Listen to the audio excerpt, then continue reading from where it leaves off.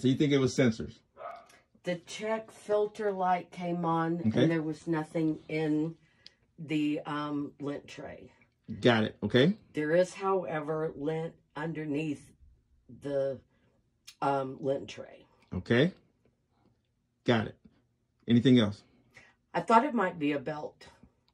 Okay. Totally checked the power. Okay. To make sure that the breaker hadn't gone off. Okay.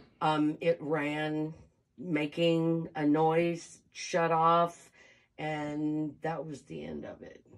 Got it. All right. So we had a conversation. In the conversation, I explained that based on theory, I believe it's an electrical issue because the light came on. We know that we got 120 volts coming through the side of the heating element, the motor, and the lights in that circuit. And then the other 120 goes to electronics. And so from the wall to the dryer, we were still able to get 120 volts, and then, I'm sorry, 240 volts, with that 120 going to the electronics and 120 going to the motor. And since the front panel didn't light up, to me, that means it's an electronic issue.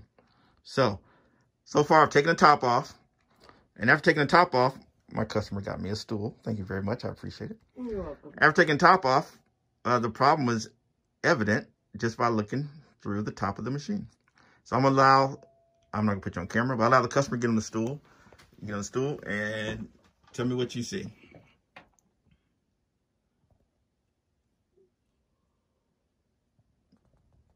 I'm not sure.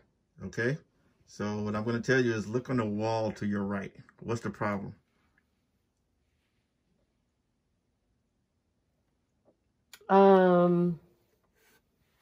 It's unplugged.